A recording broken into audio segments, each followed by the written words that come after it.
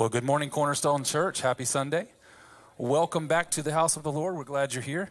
We're going to open our service with the song, God So Loved. For God so loved the world, he gave his only begotten Son. Would you stand with us?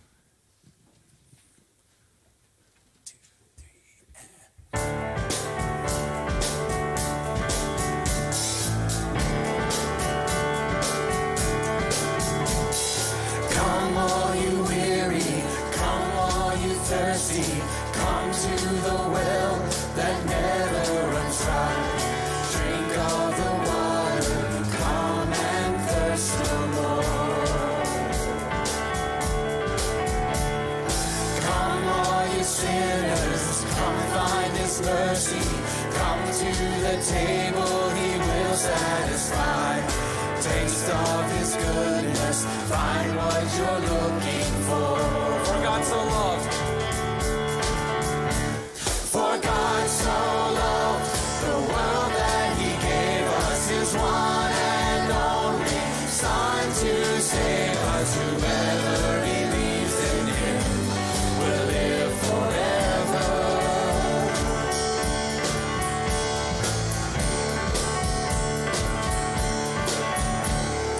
Bring all your failures, bring your addictions, come lay them down at the foot of the cross. Jesus is waiting there with open arms. For God so loved. For God so loved the world that he gave us his one and only Son to save us. Whoever believes in him will live forever. The power of hell forever defeated. The power of hell forever defeated. Now it is well, I'm walking in freedom. For God so loved the world. Praise God. Praise God, praise God, from whom all blessings flow. Praise him, for the wonders of his love. Praise God, from whom all blessings flow. Praise him, for the wonders of his love. For God so loved the world that he gave us his one and only Sing that again. Son to save. For God so loved the world that he gave us his one and only Son to save us. Whoever believes in him will live forever. The power of hell forever defeated. The power of hell forever defeated. Now it is well, I'm walking in freedom. For God so loved the world. Bring all your failures, bring your addictions, come lay them down at the foot of the cross. Jesus is waiting. God so loved the world. Amen. God so loved the world. You may be seated.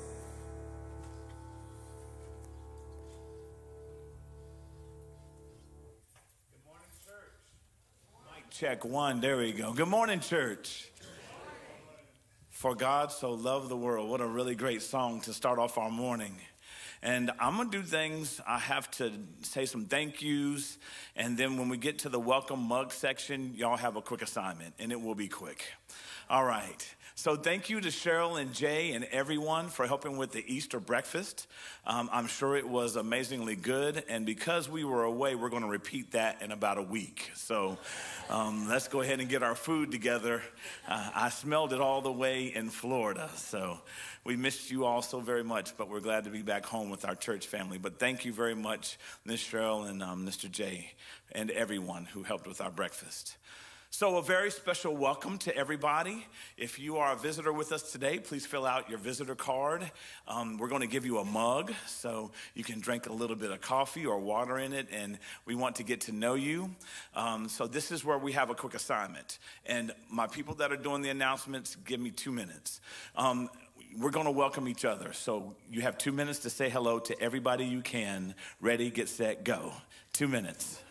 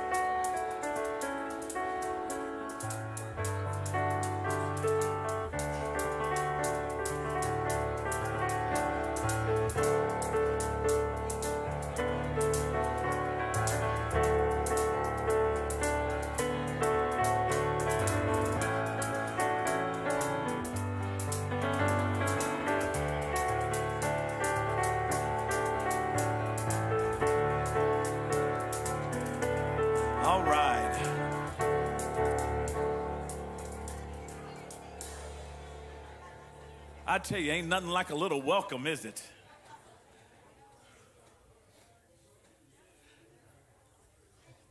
So if you found at least one person you kind of liked, why don't you give them a hand? I think that would be really kind of cool. Give them a hand, literally. There was at least one person you liked. Well, with that kind of clap, I think you found half a person. And if you love God today, how about give him a hand? Because we're in the house of the Lord. All right, now that we got all that fun stuff done, let's continue. There is a cookout today, so it's going to get serious on some cornhole, some volleyball, and other sports, I'm sure. And then while we're doing that, there's going to be some grilling going on. So that's today, 4:30, if you want to come and have some competition. And then about 5:30, the food should be done in Jesus' name. So come to the cookout at the Malloys. I think the address is 1963 Antioch Road. Is that right? And I don't even have that in front of me. That's how much I like to go there. So we love y'all. There's a yard sale coming Saturday, April the 20th from 7 to 11 a.m. We've said it the last couple of weeks that there is going to be a different format. So you're going to set up your own yard sale tables, and we will assign some youth to come around and to help you set up, or maybe their smile might sell a couple of extra things. They will be engaged. So I wanted to share that with you. Don't be afraid to take a youth to come and help you, because they will be engaged. But we want to make a lot of money with that. So just be smiling and sell stuff. Hallelujah. All right. The baby showers are coming. Molly and Caitlin. April the 20th from 2 to 4. We're going to have a baby shower for Molly and Caitlin, April the 20th from 2 to 4, and that will be right here. Is that right? Fellowship Hall. That's right. Not in the sanctuary. So we'll be back in the Fellowship Hall. That's exciting. They've been getting their voices sounding awesome. We have a cantata coming on May the 5th at 6:30 p.m. That will be held right here. May the 5th, 6:30 p.m. I know Isaac's getting them in shape. It's going to be awesome. Yeah, they're working on it. We look forward to that journey through the Lord's Prayer. Our April Mom, which is the mission of the month, is the $4 challenge. And for all of those that have been a part of this already, thank you. But we want to go viral. So if any of you want to put it on your Instagram, Snapchat, Facebook, any kind of a platform, we're trying to get the world to give us $4. And that's moving us towards our goal. And there's also a QR code. Ooh, Miss Donna.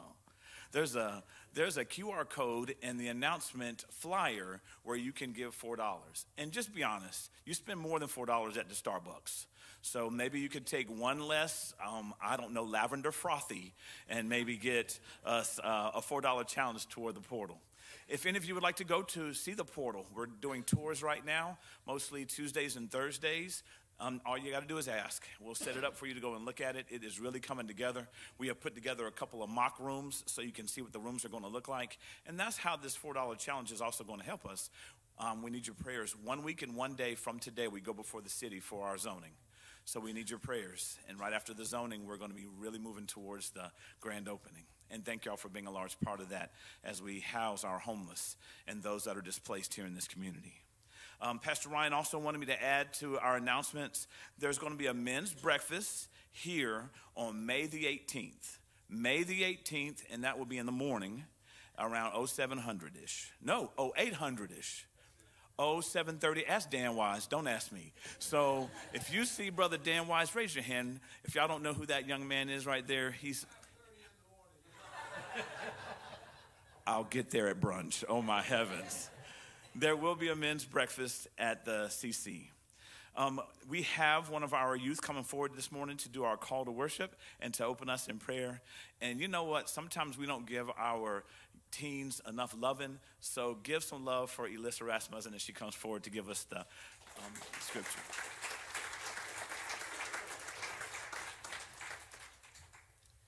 Good morning. I'm Elissa, and I have the pleasure of reading Psalms 96, verses 1 through 9 today.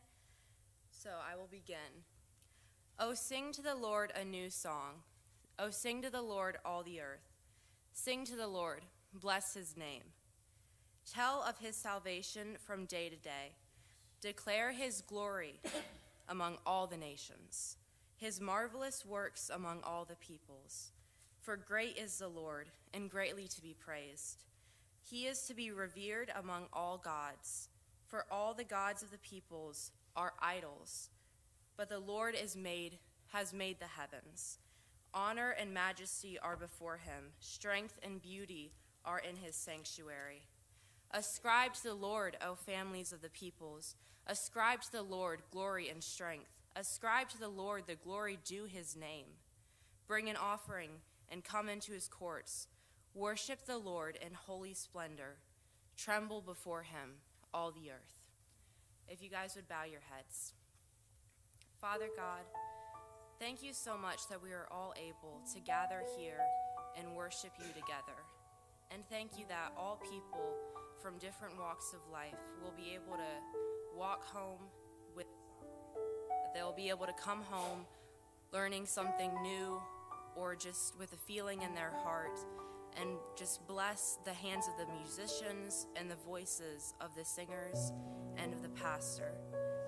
And just thank you so much that we are all able to just be here and wake up and come in here and worship you. And in Jesus' name I pray, amen.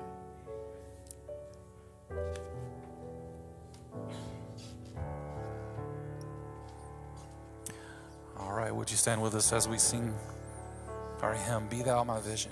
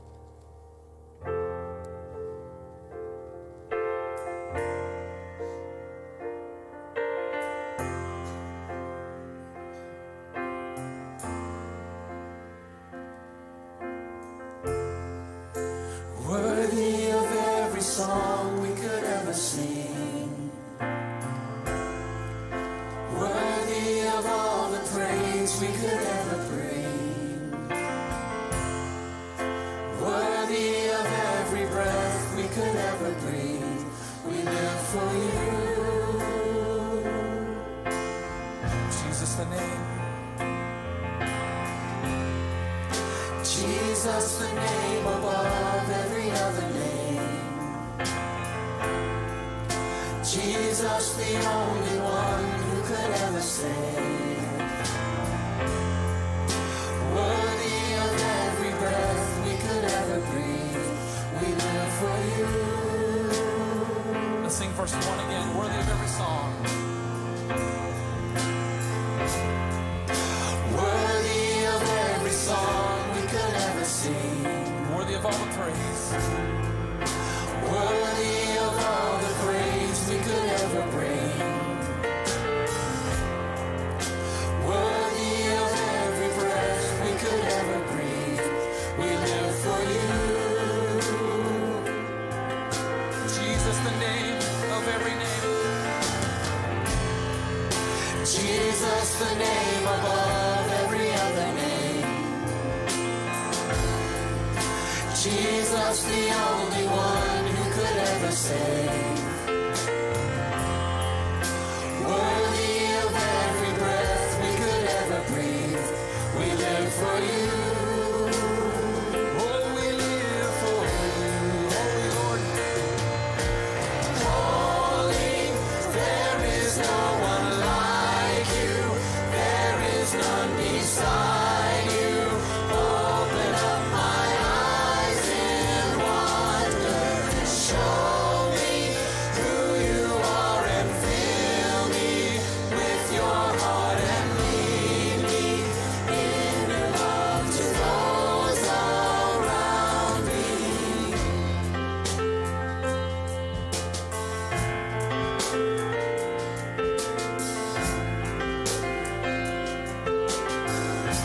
Worthy of every song. Worthy of every song we could ever sing. Worthy of all the praise we could ever bring. Worthy of every breath we could ever breathe, we live for you.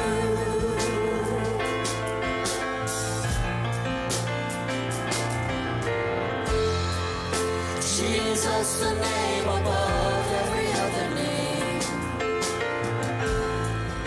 Jesus, the only one who could ever save. Worthy of every breath we could ever breathe, we live for you. We live for you. And holy, there is no one like you. There is none beside you. Open up my eyes in wonder and show me who you are and fill me with your heart and lead me in your love to those around me. Holy, there is no one like you. There is none beside you. Open up my eyes in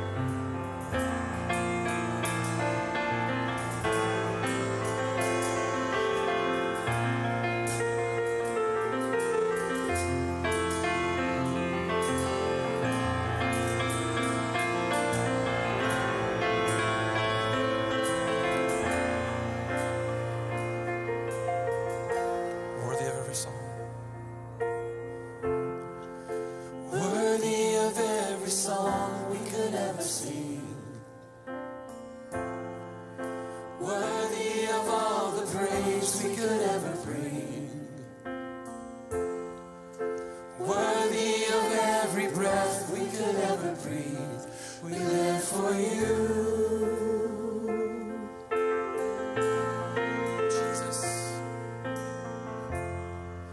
Jesus, the name above every other name.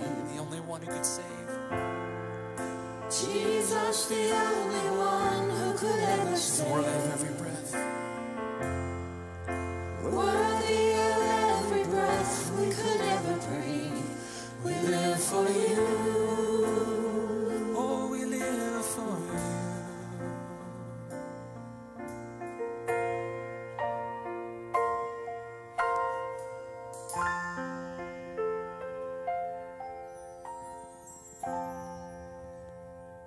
Amen. We live for you, Lord. Thank you. You can be seated. Beautiful.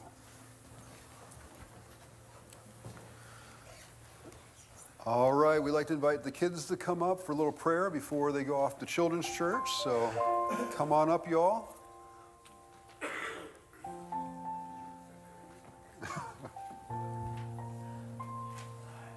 Good morning. Good morning.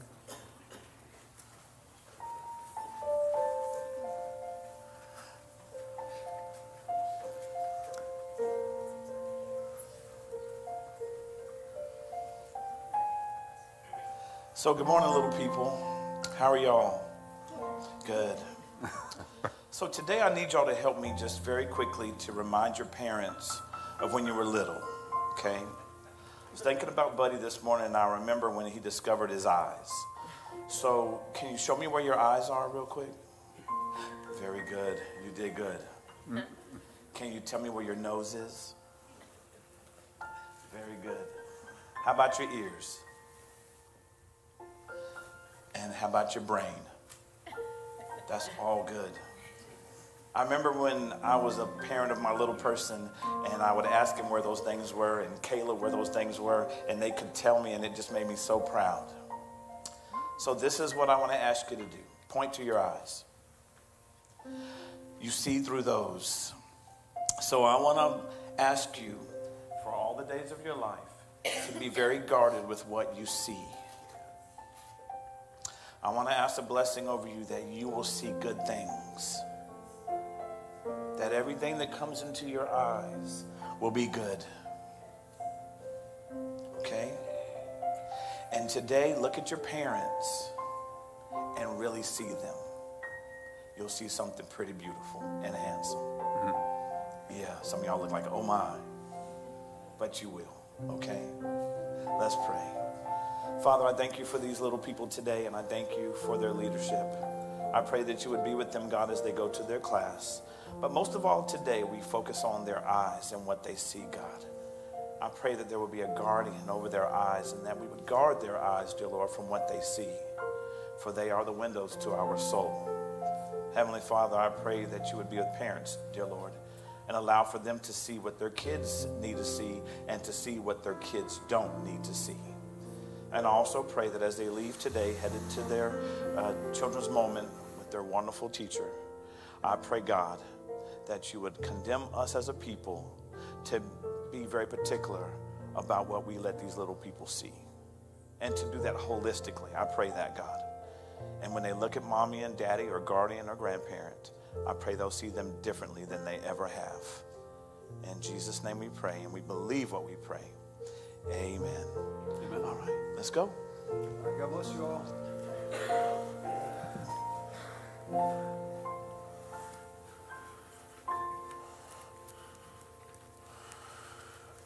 All right, thank you, Sandy, for teaching today. So today we're going to look at 1 Peter chapter 2, verses 9 through 10. You know, we've been working our way through the book of Acts, and it's been 2 years, and we were through 24 chapters, and I got a little feedback from someone that's like, well, could we try something different? And so we're going to try something different. We're going to have a 7-week series. Who am I? Who are we as God's people made in God's image? And so I'm kind of figuring this out as we go. I'm not quite sure exactly where we're going with it. We trust the Holy Spirit to lead us. And we're going to start off today in 1 Peter. But before we do that, let's go to God in prayer. Heavenly Father, we thank you for your grace and mercy in Christ Jesus. And We thank you for the work of your Holy Spirit in our lives. And we thank you, God, that it's no longer, as believers, we can say it's no longer I who live, but it's Christ who lives in me. And the life I now live by faith in the Son of God, I live for your purposes and for your glory. We thank you, God, that we can lift each other up in prayer today. We thank you that we can be a loving and welcoming people, that we're called to be a loving family of faith, called to make your name great, and help us to do that, Lord. We thank you for the fellowship we look forward to today at Tim and Donna's house, and just grateful for our time together as a family, as believers, as your people. We thank you, God, for Molly and Hunter and their baby, and we ask your blessings upon their child, that you keep her safe, him or her safe. And we look forward to bringing this baby into the world and celebrating with them. And for Caitlin and Tim as well, we ask your blessings upon Caitlin and their child. And just watch over these children, knit them together in their mother's womb, and keep them safe as they grow and mature. And we just want to welcome them into the world with joy and thanksgiving and celebrate these amazing gifts that you've entrusted to these families. God, we're grateful that Bill and Olivia DeRugio are on their way to, or maybe even in Nairobi now, as they're going to be medical missionaries in Kenya for a few weeks.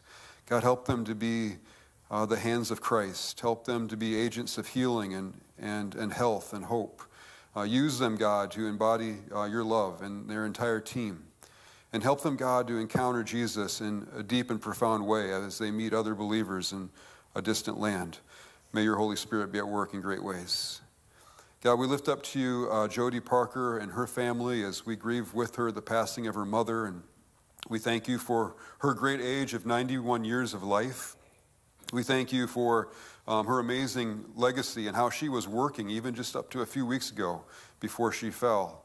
We ask, God, that you bring comfort and encouragement to this family by the presence of your Holy Spirit. And help us, Lord, to hold on to the awesome promise, the amazing truth, that in Christ Jesus you give your people the gift of eternal life, that you have called her home, and for that we thank you. God, we lift up to you those in our church that are dealing with physical health issues, Lord. We pray for Luke Taylor as he's been battling cancer, and we ask your blessings to be upon him, Lord. We pray for Betty Stone, and she's been in ICU recently and also dealing with cancer, and we pray that you bring her healing and strength and encouragement. May your presence be very deep and profound in her life. We pray for Dr. Bob Meyer as he's dealing with health issues, and we ask that you strengthen him and encourage him, and may your Holy Spirit bring comfort and peace to Linda as well. We pray for Grady as he's been battling various health issues, and we ask that you strengthen him and encourage him, and just bless others in our family of faith who have a variety of struggles and issues to deal with. We lift up to you Christy, who's in prison, and we give her patience in waiting for her time to be released. And we just thank you for your grace that's been at work in her life and how you're transforming her and drawing her close to you. And just continue to bless her, Lord, and help us to love and encourage her. God, we lift up to you those who are battling addictions, and we pray that you set them free by the power of your Holy Spirit and the glory of your name. God, we thank you for Pastor DJ and Ruthie and all the servants at the 4-day ministry. We thank you for this vision that he has to open the portal. And we pray, God, that it truly will be a place of restoration, transformation, accountability, and love, and that lives will be transformed in the name of Jesus for your glory. And we look forward to when it's open soon. And those who are homeless or in transition will have a safe place to stay, a place where they can experience your grace and love. God, help us to be a people that are bold in sharing the gospel, telling others the good news that in Jesus Christ there is forgiveness and salvation. Help us, Lord, not to lose sight of the amazing gift that we celebrated last week in Easter, that Jesus is risen to overcome sin and death for us. And God, I ask that you bless this message now and just give us hearts to receive your word. Help us to grow in faith. Help us to realize more fully who we are as people made in your image who have been redeemed by Christ. And let us live out our identity as your people for your glory. We love you, Lord, and we pray all these things in the name of our Lord and Savior, Jesus the Christ. Amen.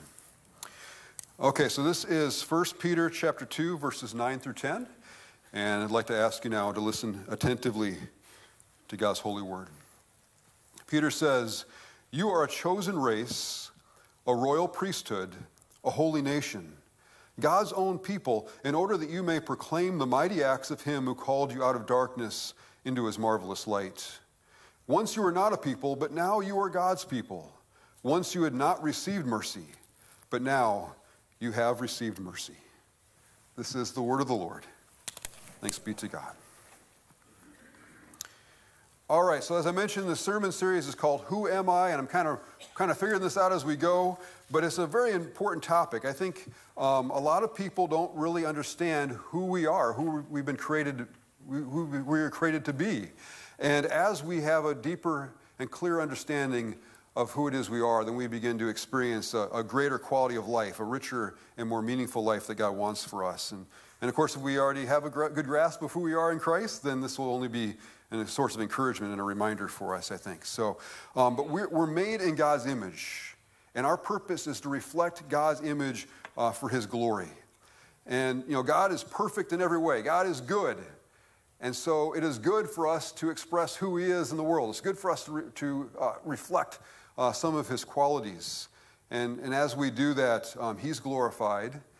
And because we're fulfilling our purpose, or beginning to fulfill our purpose, we experience joy, we experience peace, and we experience meaning in our life. And so we want to think of the human race as like 8 billion little mirrors all around the world, all reflecting God's image, all reflecting his glory in the world.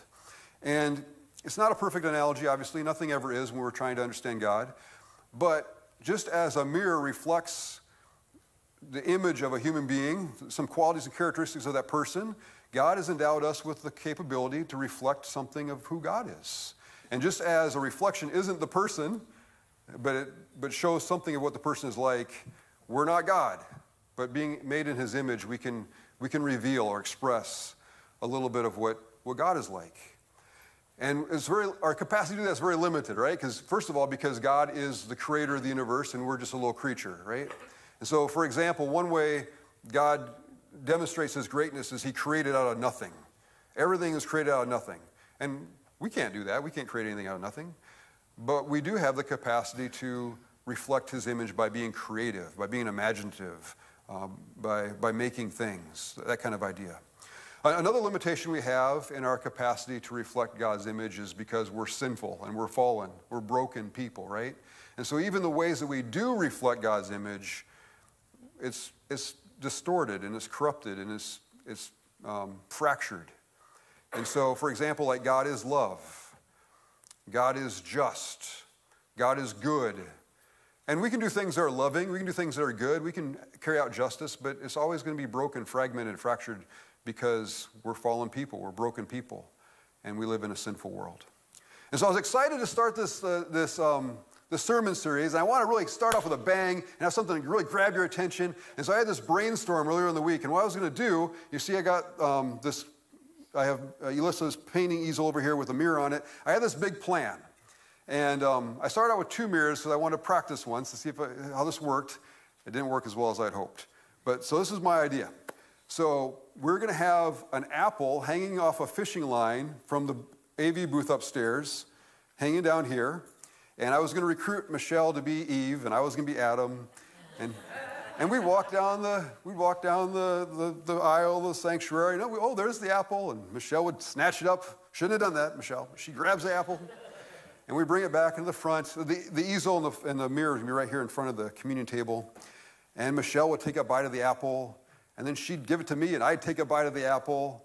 And then my plan was to create like this a shock effect. I was going to take the apple, after we bit into it, after we sinned, I was going to turn and throw it into the mirror and cause the mirror to fracture, to crack.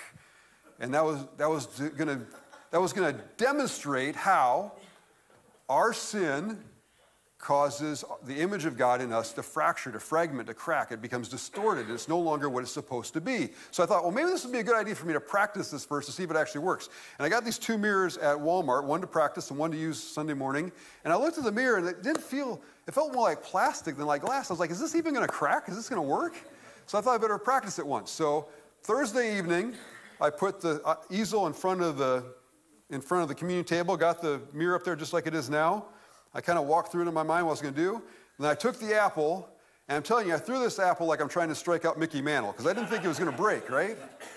And I turned around and I threw it, and I wish you could see a video of this. I wish I could replay this in my mind how I looked. But the apple didn't just crack the mirror, it went right through the mirror. And it just exploded. There was like fragments of glass everywhere, on the communion table, on the floor, on the first row of the pews. There was glass up here underneath the piano.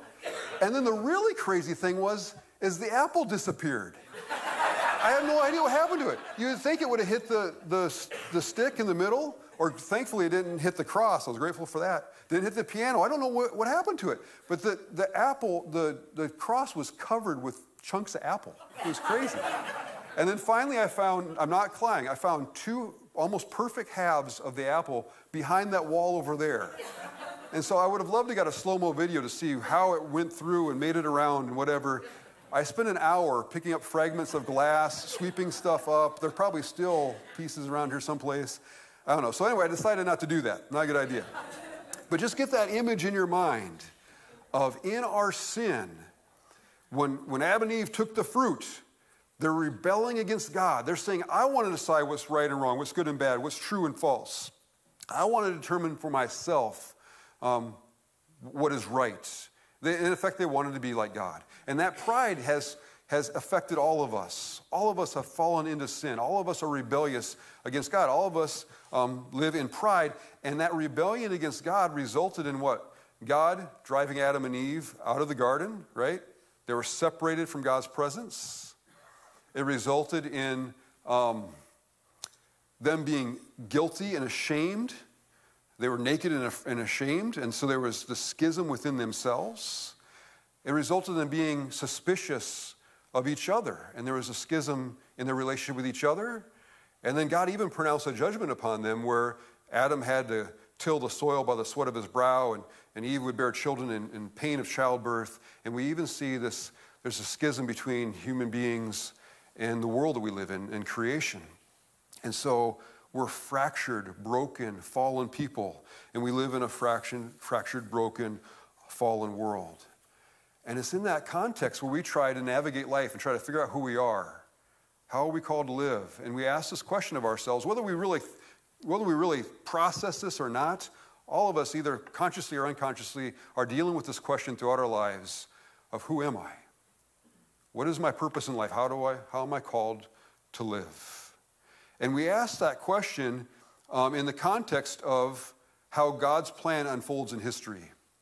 And you can really kind of theologians like to break up the history of the universe, the history of creation, kind of in 4 big epochs, 4 big segments of creation, fall, redemption, and restoration, or creation, fall, redemption, and consummation, depending on the terminology they use. And so human beings are called to try to identify who am I in this flow of history. And so at creation, God made us to reflect his image. Adam and Eve lived in the Garden of Eden. Everything was beautiful and perfect. They're at peace in a beautiful relationship with God and with each other. And then after the fall came, they fell into sin, and we experienced that reality. We sin as well. And we live now as people who have a fractured and distorted capacity to reflect God's image in the world. Oh, the other thing I didn't tell you about, the other thing I did with the mirror is I thought this was going to be helpful, but it turned out not to be helpful at all. I took packaging tape, this clear, strong tape, right? And I put a vertical line down the mirror and then a little short horizontal line across the mirror to make a cross. And my thinking was that symbolizes how Christ is at work in the world throughout history. And Christ lives in us, and even when I fractured the mirror with my apple, with the sin, I thought the cross would hold it together, right? And so that was to demonstrate God's sustaining grace. He continues to be with us in our brokenness, in our sinfulness.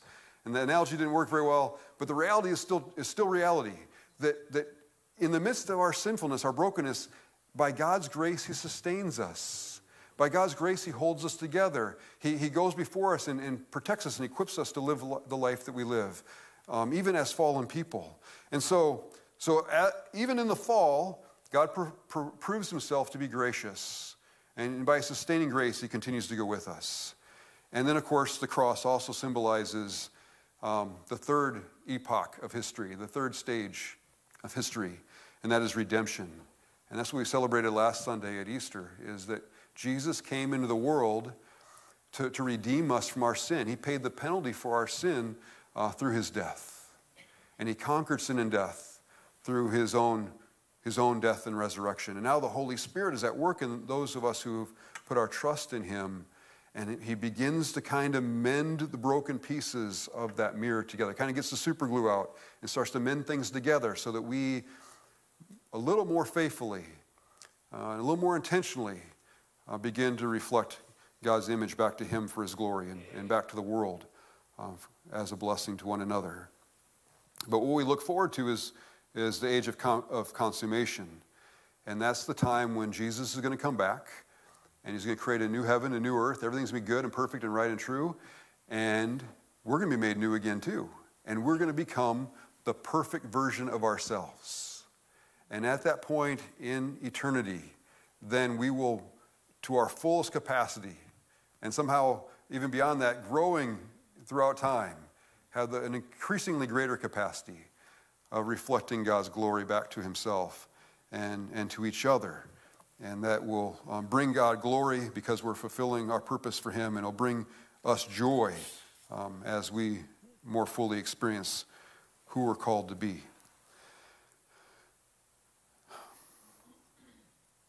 So people in this fallen world, they don't understand God's plan, or they haven't accepted faith in Jesus just yet. They're searching and they're looking, and they ask the question, who am I?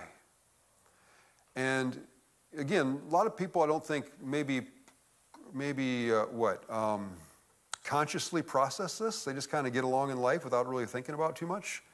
But I think if you could really get inside their heart, really get inside their mind and ask the question, who do you think you are? And they would say to themselves, who am I? One of the first responses they would have is, I am alone. I am unloved. I'm lost. That's the consequence of the fall. It fractures our relationship that we have with God and with each other and within ourselves, and it leaves us in a state of loneliness and discouragement. And people do all kinds of things to anesthetize ourselves from our loneliness. And we spend crazy amounts of time watching TV and doing social media and these kinds of things, and that's fine in moderation, but people go to that for their identity and for their purpose so often in life. And then beyond that, sometimes people resort to drugs and alcohol and drinking and kinds of things to just kind of dull the pain, right? Loneliness has become an epidemic in our society. And this song was written a long time ago, but you may be familiar with the Beatles song. It's probably 60 years old by now. But they had that song, Eleanor Rigby. Do you remember that one? And it's a song about loneliness. And the chorus goes, all the lonely people, where do they all come from? All the lonely people, where do they all belong? And my understanding of the Beatles is some of them kind of maybe dabbled in church a little bit as children. And I think John Lennon, when he was older, kind of explored Christianity a little bit. But they weren't followers of Christ, I think in some cases they were critical of the church. They asked that question, where do we all belong? Well, we belong here. We belong among God's people. We belong under the grace of God, so we can experience God's love for us and our love for each other as brothers and sisters in Christ. Where do we all belong? We belong together as the people of God. And I find it interesting that the song even seems to blame the church for people's loneliness. In one stanza it says, Father Mackenzie, writing the words of a sermon that no one will hear, no one comes near. And I understand that church is boring sometimes. I understand that sermons can be boring sometimes. But we don't come here to be entertained, right? We come here to experience the presence of God. We come here to give our hearts to him in worship, to celebrate the love that he has by expressing our love for him in return. Another reason that people commonly don't come to church, I've heard people say things like, well, Jesus is okay, I just don't like his people, right? They don't have the patience or the wherewithal or the will to invest themselves in deep relationships with other members of the family of faith, right? And I got an email from a good friend of mine from college just a few months ago. I hadn't talked to him in years. And he gave me this long email telling me about how his life, how things were going. And I'm just going to just grab a snippet of it. He said, I need your help with the whole church thing. I've dabbled with a few churches here and there, but it's just not for me. I hate to say it, but I've pretty much given up on the two-leggeds. People have two legs. And he says, my retirement dream is to take care of all the four-legged creatures in this world and who need a home. And so he's like, I'm tired of dealing with people. The creatures have two legs. I just want to deal with the cats and the dogs, right? The pets. And that's because relationships with people is hard, right? The dog, you can just kind of push off the couch. When he's annoying me, I'm trying to watch TV, I just push him off the couch. Just get rid of him. But probably can't do the Baron. But you can do the Rafiki. He's 11 pounds. Just, he's gone. So, but people disagree with us. People argue with us. People betray us. People lie to us. People disappoint us.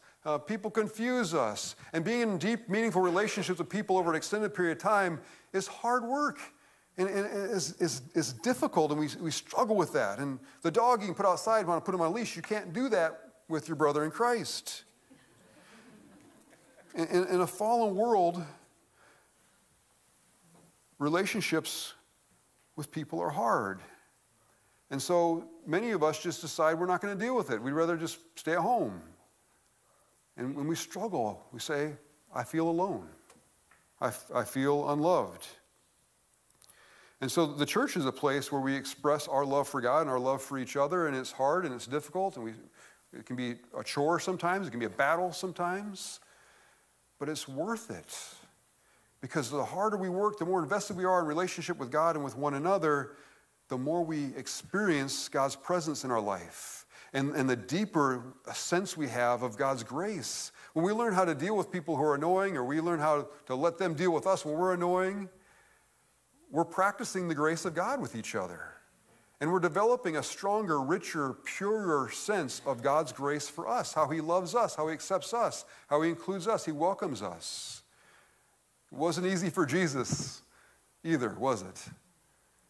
And we saw last week how he suffered and died for us, to be in relationship with us. Sometimes being in relationship with other people requires, on a much smaller scale, requires sacrifice, requires heartache, requires determination, requires grace. And so whether we're the one annoying, lying, confusing, or the one others doing that to us, combination of both, requires grace, requires patience, requires perseverance. But in the end, we have these deep, meaningful, strong, loving relationships. And we don't say, I am alone. We don't say, I am unloved. We say, I'm welcomed. I'm included. I'm accepted. I'm loved.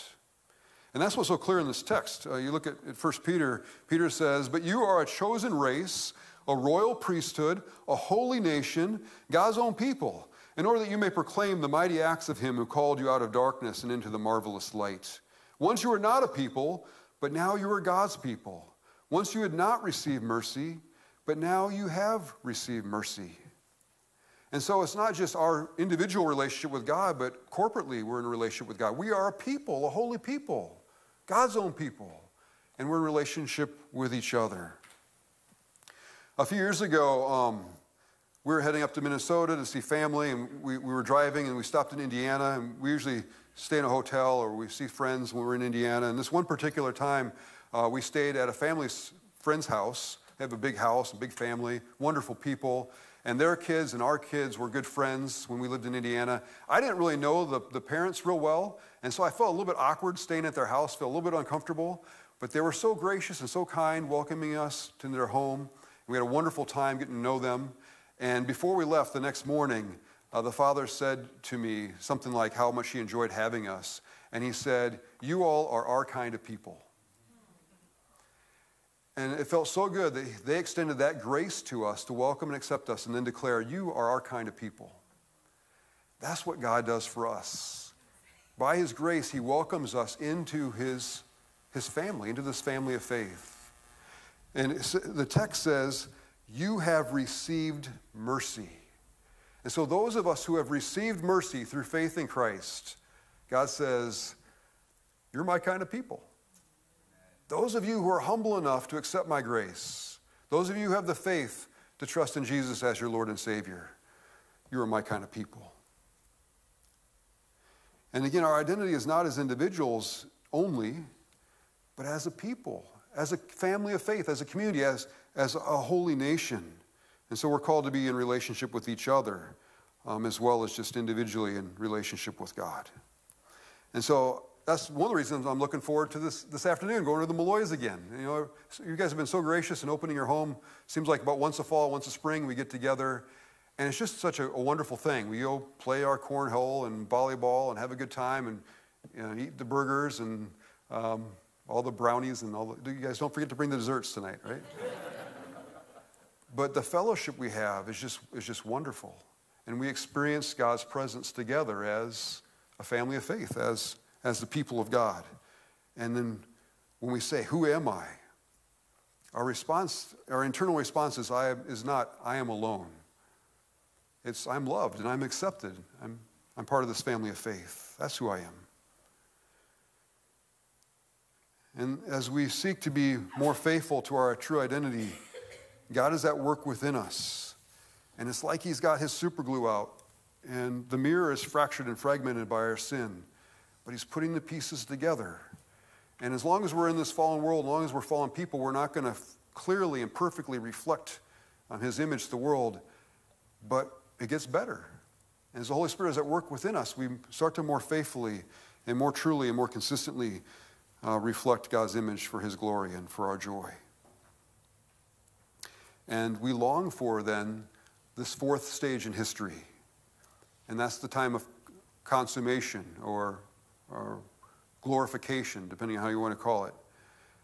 We're not perfect right now. There's still the cracks in the mirror. But we long for that time when we will be made perfect, when we will become our perfect selves. And when we will then, without sin getting in our way, we will faithfully and truly reflect God's image to back up to himself for his glory and worship, and to one another in love and fellowship. And we have a beautiful picture of that in several texts in the New Testament. In Matthew 8:11, Jesus says, I tell you, many will come from east and west and will eat with Abraham, Isaac, and Jacob in the kingdom of heaven. And with this marvelous picture of fellowship, we'll be with Abraham, Isaac, and Jacob, Sarah, Rebecca, and Rachel, and all the patriarchs and matriarchs of the Old Testament, people from every time and place and nation, every period in history. We'll all be together in this giant banquet hall, and it'll be just like we know each other perfectly.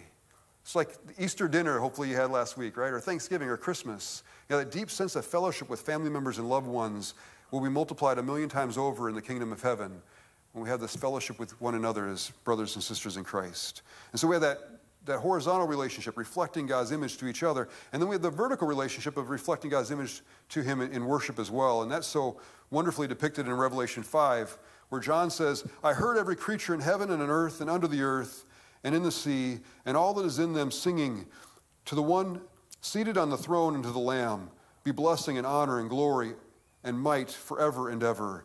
And the four living creatures said, Amen, and the elders fell down and worshiped. And we get this image from every time and place, myriads of myriads, 10,000s of 10,000s of people are going to be expressing our hearts to him, singing our praise to him in worship. We're reflecting his glory as we praise his name. And because we're fulfilling the purpose for which God has created us, our hearts are filled with joy. Now, at the end of the service, I'm going to roll the easel out there by the little offering thing that we have, whatever we call that thing. And I'm going to put it there so that as you leave, now I don't want you just standing there clogging up the line, all right? But just take a quick glimpse at yourself in the mirror. And just be a reminder of who you are, created to reflect the image of God to him for his glory and to each other, to express God's love for one another. Who are you? You're not alone. You're not unloved. You say, who am I? I am a member of this chosen race, this royal priesthood, this holy nation. I'm God's kind of people. Thanks be to God for what he's done for us. In Christ Jesus our Lord. Amen.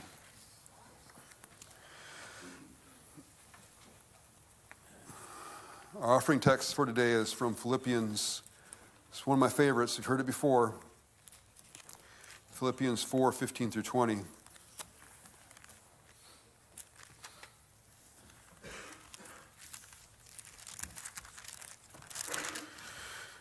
It says, "You Philippians indeed know that in the early days of the gospel, when I was in Macedonia, no one shared with me in the matter of giving and receiving except you alone. For even when I was in Thessalonica, you sent me help for my needs more than once. Not that I seek the gift, but I seek the profit that accumulates to your account. I have been paid in full and have more than enough. I am fully satisfied now that I've received from Epaphroditus the gifts that you sent, a fragrant offering, a sacrifice pleasing and acceptable to God. And my God will fully satisfy every need of yours according to his riches and glory in Christ Jesus. To our God and Father be glory forever and ever. Amen." And so may we give in our offering a sacrifice that's holy and pleasing to God, a fragrant offering.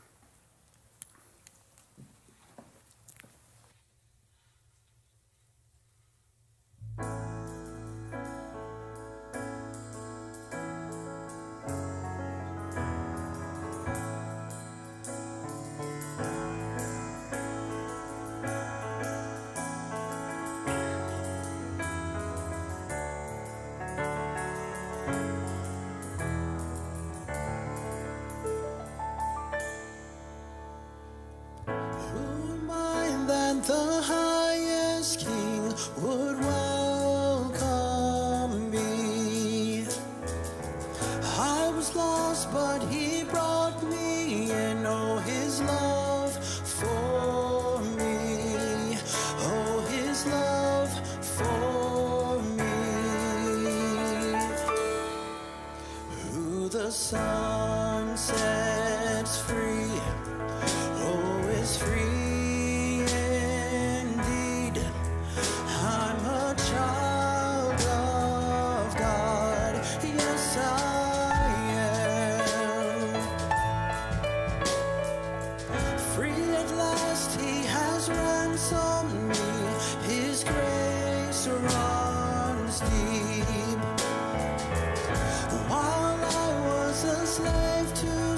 Jesus died for me.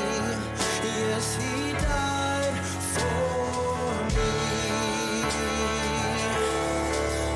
Who the sun sets free, oh, is free indeed.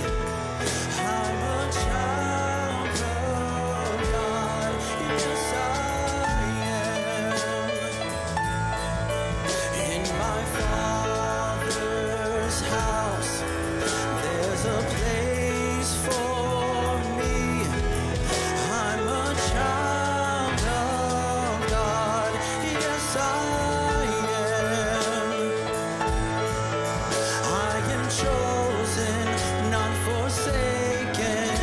I am who you say I am.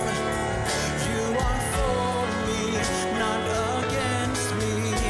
I am who you say I am.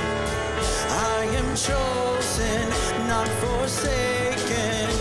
I am who you say I am. You are for me, not against me. I am who you say I am. I am who you say I am. Oh, I am who you say I am. Who the sun sets free, oh, is free indeed.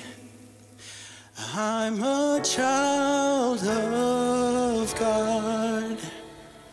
You're a child of God. I'm a child of God. Yes, I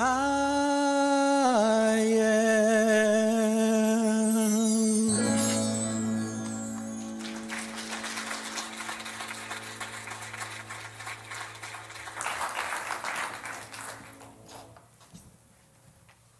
There's glass underneath the monitor.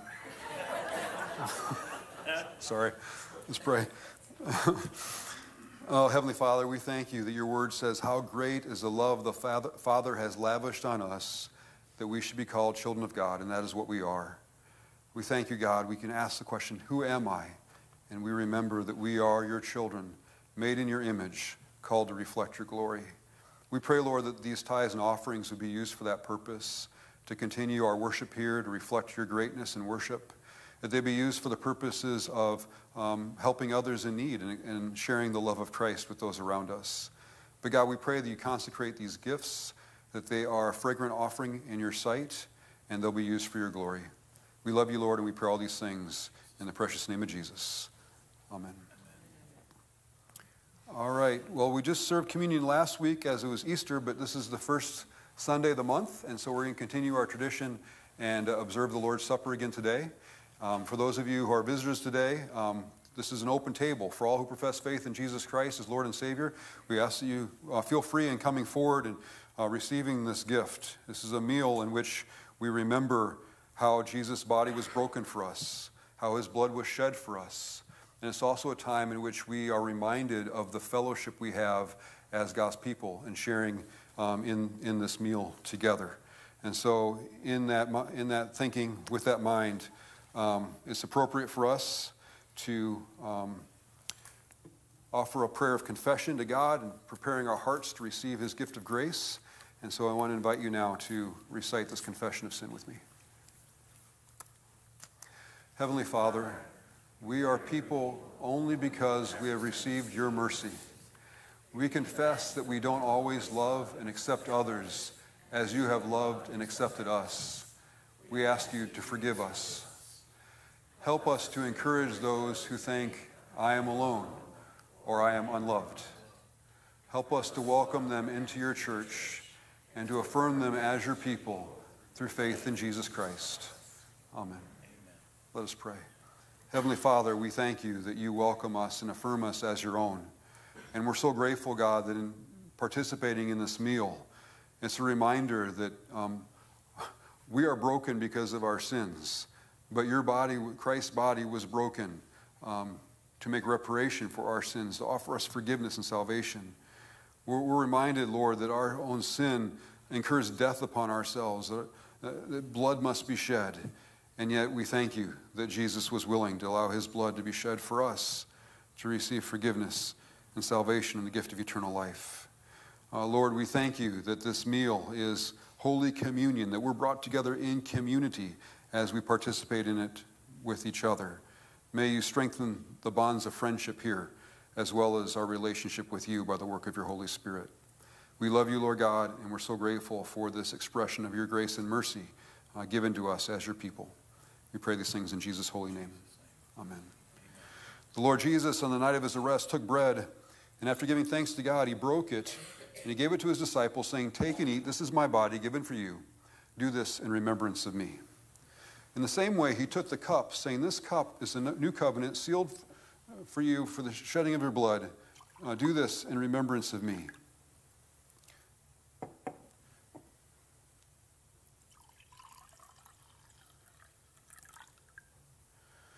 For every time we eat of this bread and drink of this cup, we proclaim the saving death of the risen Lord until he comes. And so I'm going to ask Greg to come forward and help me to serve this meal. We'll have two lines, so if you're on this side, come down around, receive from Greg. If you come down this side, receive the elements for me, if you would, please. All right, the meal is prepared. Please come forward.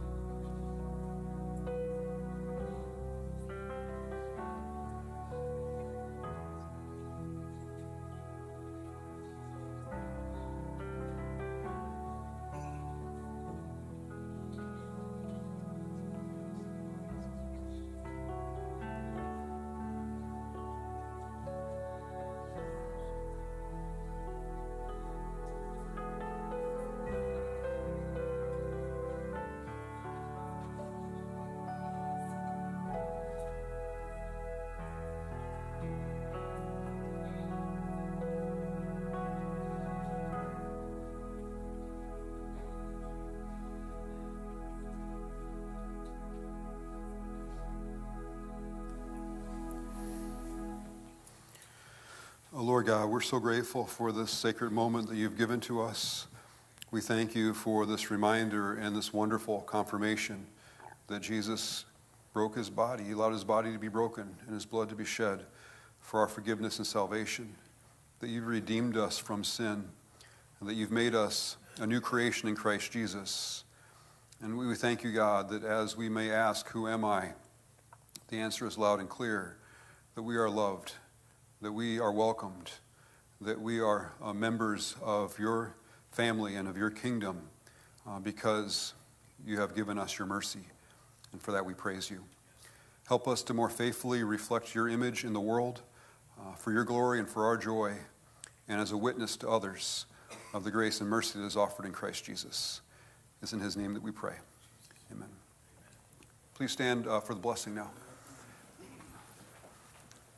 As we go out from this place, may we be reminded that our identity is not found in the world. We are not who others may think that we are.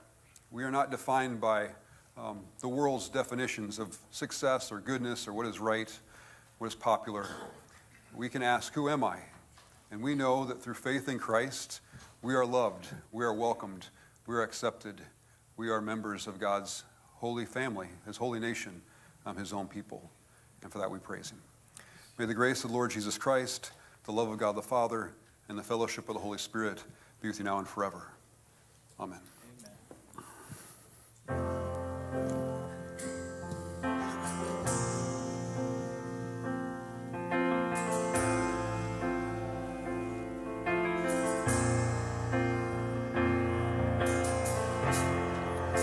Worthy of every song we could ever sing, worthy of all the praise we could ever bring, worthy of every breath we could ever breathe. We live for you.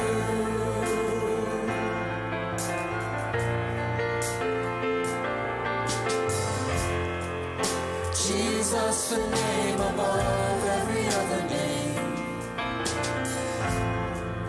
Jesus, the only one who could ever save. Worthy of every breath we could ever breathe. We live for you. We live for you. Holy, holy, there is no one like you. There is none beside you. Open up my eyes in wonder. Show me who you are and fill me with your heart and lead me in your love to those around me. Holy, there is no one like you. There is none beside you. Open up my eyes in wonder and show me who you are and fill me with your heart and lead me in your love to those around me.